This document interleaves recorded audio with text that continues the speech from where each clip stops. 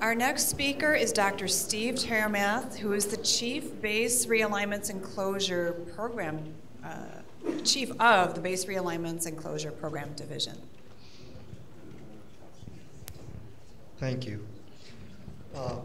Just whatever that meant in terms of what we do, bottom line is got responsibility for any closed installations across the country. And in the case of BRAC, the Base Realignment Closure, of which Wordsmith is one of them, that means we've got 40 of those locations across the country. So I'm just kind of the, I don't know, put you to sleep guy before the part you're interested in, and that's when my other folks are going to talk about the specifics of Wordsmith and what they found. Got it? Is this better? My apologies. Okay now?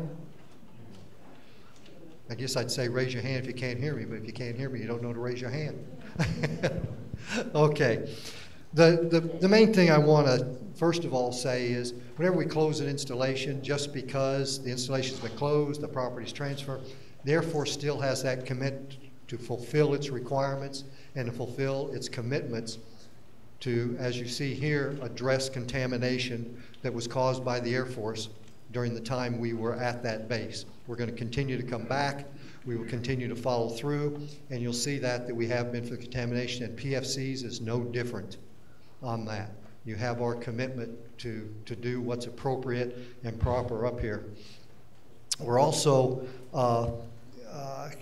conducting a program. You're going to see there's progress being made. We're doing a lot of what you heard DEQ ask of. We're delineating. We're looking at that contamination. But most importantly, our overall policy within the Air Force, not just here at Wordsmith, but it applies obviously here at Wordsmith, is that we have an ongoing effort. And that ongoing effort means that if any time we, the Air Force, find that there's been a PFC release and that we have a basis for believing there's the potential for that to have exposed someone through their drinking water, and we're going to remove or commit to taking care of any unacceptable risk. And in this case, unacceptable risk that you've heard is defined, at least within our authority's capability, is that provisional health advisory defines that level that the Air Force is working with right now. And so what is our program that we're doing? First of all, we've gone through Wordsmith that you're going to hear about, that there are some locations where we have defined that. The sampling that we did at the water wells and everything was a result that there was a determination or evaluation that says there is the potential for contamination in those wells, and we responded accordingly for that. And whenever we have those, we're going to take action whenever it's above that provisional health advisory. And I've already got everybody's attention now. That isn't what Christina and some of the others have said with regard to what you should be doing. And that's what's caused a dilemma. And it's a dilemma for you. It's a dilemma for your health professionals here within the state. It's a dilemma for the Air Force. It's a dilemma for the DEQ. What do I mean by that dilemma? As we look out there within the law, you heard that we referred to the Agency for Toxic Substances and Disease Registry. Under the law that was passed that governs our response actions, we are bound that they provide the health information and the health impact information. And right now, that agency that also advises EPA has not found that there is some consistency within the health effects or consensus. The studies so far sometimes conflict with each other, and it hasn't led to that. So you end up with only this provisional health advisory is the only number we have out there by which to judge things. The other thing when you talk about ATSDR is working here with your HHS group here on that health consultation you heard reference from on the fish. They'll continue to work with all the communities that we have those engagements, and the Air Force actually funds them to do that. So where I'm headed on all this is there's a dilemma out there because you've heard the term emerging contaminants. PFC is an emerging contaminant. What does that mean? It means it's a contaminant that we think is a problem, we think it's going to be a problem, and it's unlike any emerging contaminant that I have ever dealt with in my career. What do I mean by that? Almost any time there's an emerging contaminant, there is consensus, there is a belief that there's a particular health impact, and usually everybody by this time is just trying to refine that number that it's supposed to be acceptable for. Without that consensus, we're all in that dilemma of what is that level that should be reasonable for all of us to feel good about. I truly empathize with you, the public. I like to think of myself sometimes as the public too, because you want answers. And unfortunately, all of us don't have definitive answers for you. And for that, it has caused a problem. It's the reason all of you are here. You want answers. We don't have all the answers. The Air Force is not in the health business. We rely on other people to advise us on what we have to do. So what it is when we ask for authority from Congress to spend money, one of the things they ask us is there a law or regulation that tells you that you need to do something or how you do it? And we have to be able to say yes when we ask for the money, or they don't give it to us, so to speak, for that thing. And right now, the absence of anything other than the Provisional Health Advisory, which is treated as a regulation, we don't have all the authorities that we need to be able to respond to that, okay? I'm not giving you the answers you wanted to hear, and I would love to be able to stand here and say, we know what we're going to do and that. But in the rest of the presentation, you're going to see that we're not just sitting on our hands waiting for a number. We are going out there, like I said, we're identifying those sources. We're looking at the hydrology that says where is that contamination going. We're taking the action such as the fish advisory. When that went out, we put a system in there to intercept and to prevent further contamination of going to Clark's Marsh.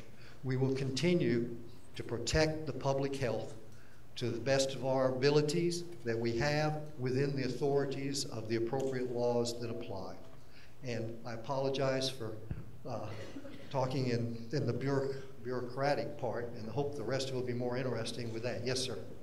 So if I make a law, you're going to abide by it? Absolutely. If the state makes a law, you will abide by that state law? Correct. Awesome. I'll start working on that tomorrow.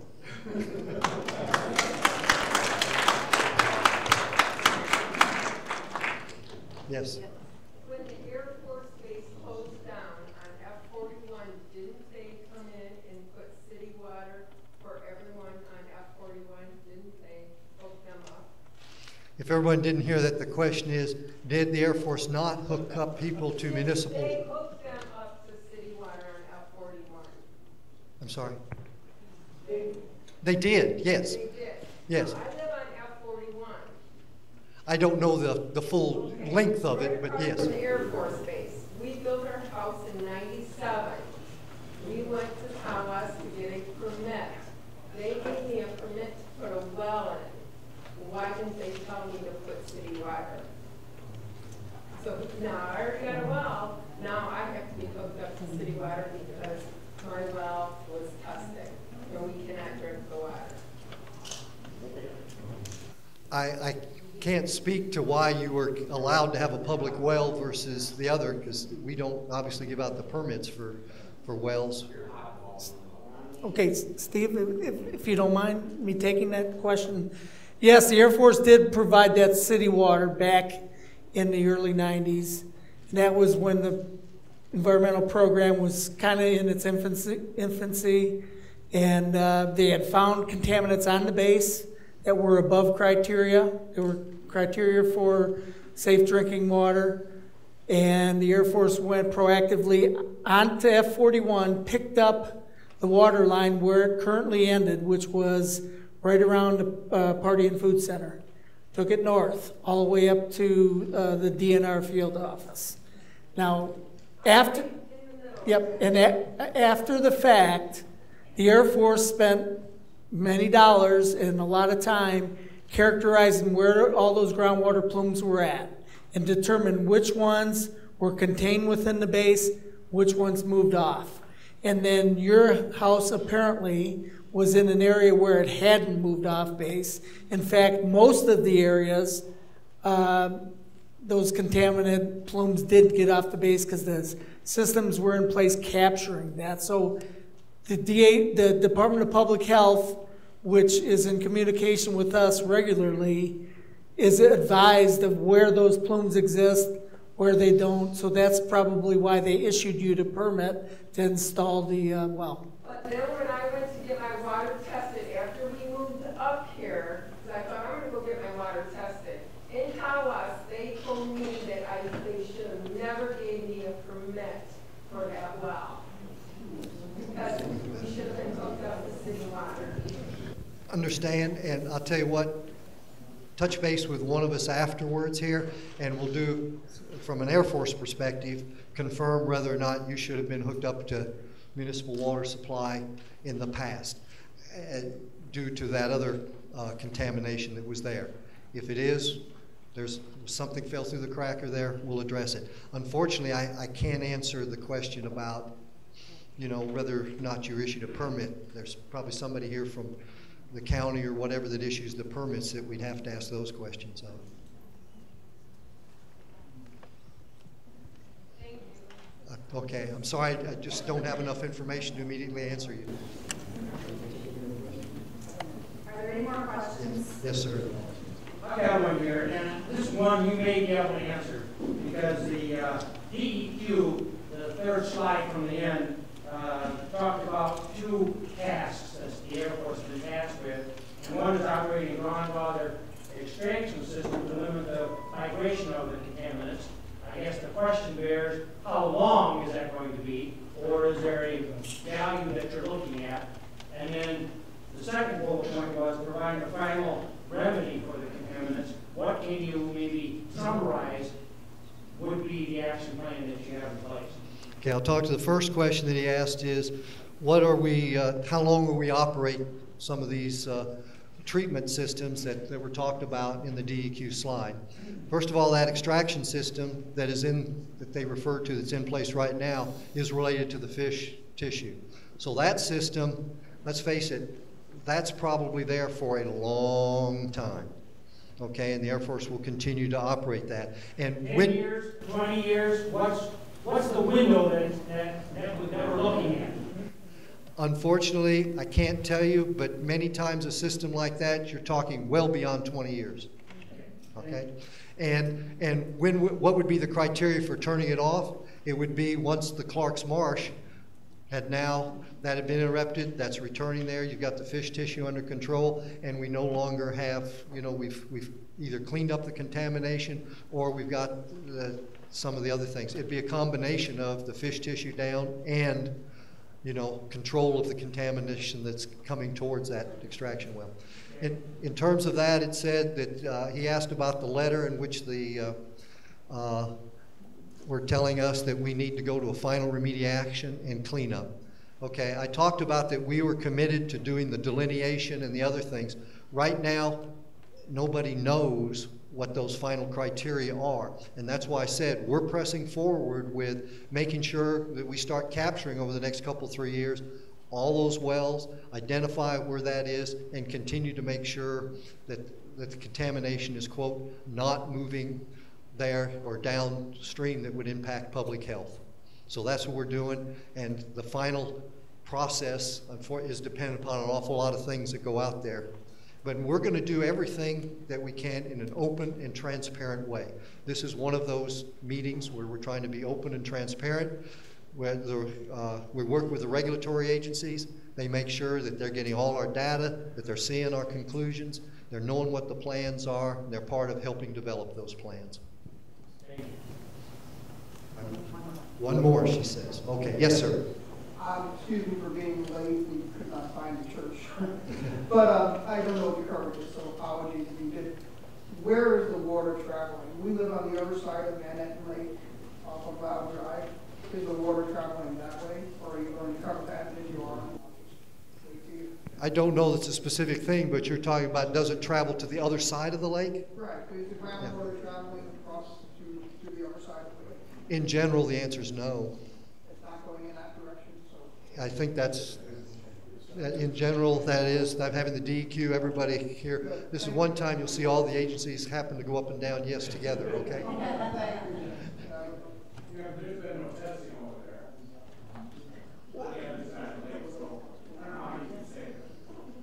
One thing I would say that with regard to that, and maybe Bob Delaney might want to jump in, but there's been a lot of testing with regard to groundwater flow directions.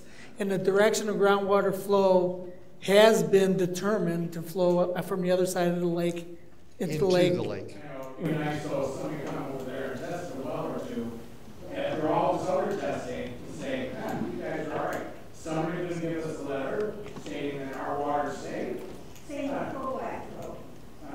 Same with Kovac Road. It's all damn close to where they said it. But, you know, they're just saying the water flows this way, but we don't know about the flow. You know, we still don't understand the whole thing about it. That's what you're saying.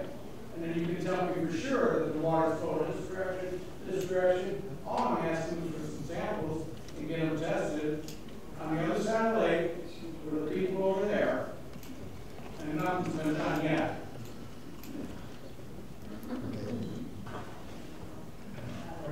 Bob Delaney, are you in the room? No.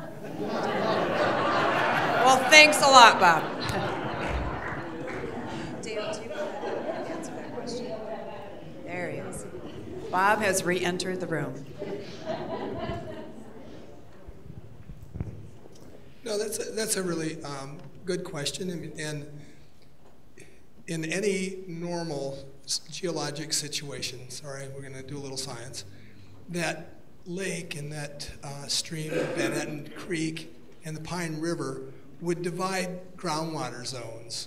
In other words, under the circumstances here where you have a very shallow aquifer, there's not a lot of water in that upper aquifer, only 40 feet, and it comes to a big body of water, it tends to go into that stream. That's why the stream or the lake exists. It exists because the groundwater is going into it. You can get situations, especially out west, where a lake is actually putting water into the ground because it river flows in and then the water goes down into the ground. But in Michigan, invariably, when you get to a river, the water is going to flow into that lake or that river. Now, there is one complicating factor in this situation, and we discussed it today, and we're going to do some sampling on the other side of the lake, because you have a dam here. So what the dam has done, it has blocked the water that normally would flush through there. So what that means is that the water's piled up.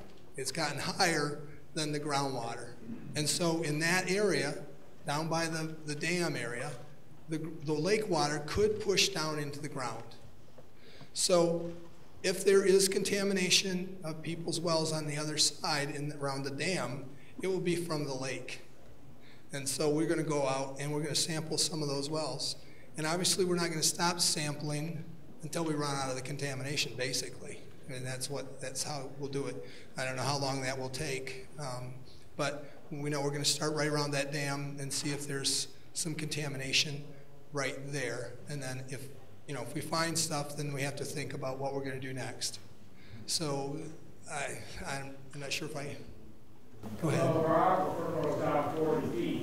Right. And our lake's only 20. Right. We can see we go underneath the lake to the other side. We're talking groundwater, well water, and 20-foot lake, 40-foot aquifer. Well, it's, anything is possible in geology, I suppose. But like I said, typically that wouldn't be the case. And when we see, especially with this ponded situation, though, we could conceive of it happening here. So we're going to go out and sample right around those areas where it's most likely to have happened, which will be around the dam. So if it happens around the dam area, then we'll know, we got to look some more. Okay. And so if you don't come up the lake and test, where is it at? If we wanted to get it tested ourselves, where is it? Test America is the lab we use. There's quite a few labs, and we can get you the information on at least that lab and maybe another Air Force uses a different lab than we do. It's just very expensive, is the biggie. Yeah, it's $500 to $700. See, Bob, I live right where the mouth of the river is, and over the years it has become extremely shallow, and it is clogging in the mouth, restricting the flow of the river. It is widening behind it, just like rivers do when they start to clog. Wouldn't it be an easy solution to dredge that out, let the water flow freely, and open the dam a little bit more? Oh, you mean the dam? The Pine. The Pine River, which flows, which is your source of water, is becoming extremely restricted. Well, fortunately, I could say to you, I know nothing about those kind of things, and I don't have any authority. It's hydrolysis. Yeah, it is. I mean, I got it in Geology 101, you know, about that stuff. But honestly, yeah. So we could probably exchange notes, but I'm sorry. That'd be a Corps of Engineers type question to ask them about stuff like that. Sorry. Well, we have a unit that does dams too in DEQ. Yeah. I have a question for the Air Force representative. If we could go back to him, sure. Is that possible? That'd be great. Okay. It's amazing how easily people give up microphones. Yes, ma'am. We just heard from the MDHHS about the filtration system that costs about $500. Yes. Right? It seems like this would be a minimal fee or cost that the Air Force could take on at this point to be able to have a short-term solution for these homes that are in need right now. Is that something that we can work out short-term?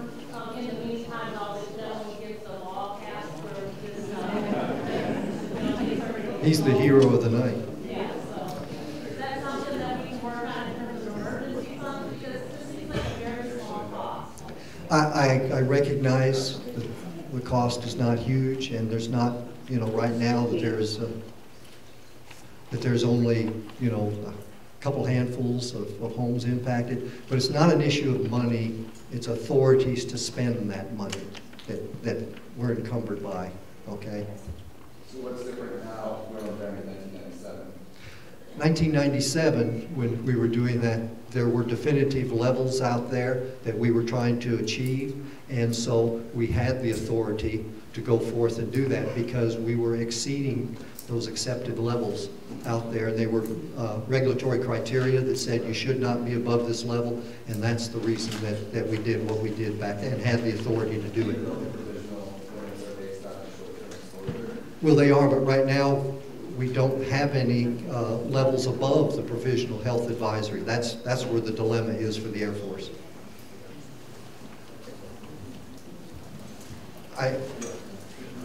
I don't, go ahead. What they were telling me is that they want me to kind of cut off questions. We're going to have some more. I'm going to take your question, sir, as the last question, but some Air Force people are going to present some more information, and there will be more questions allowed after, time for more questions after that, if you want. Well, my question has to do with, and alluded to just now again.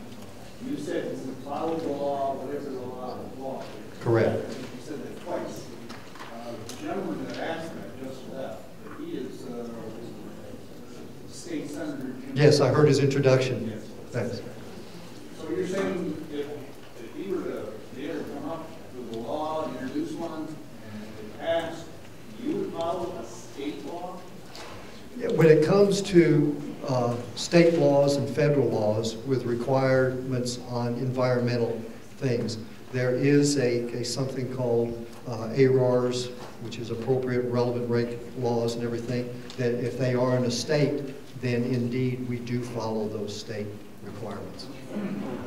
That sounds to me good. It sounds like a can of worms for you. 50 states, 50 different laws.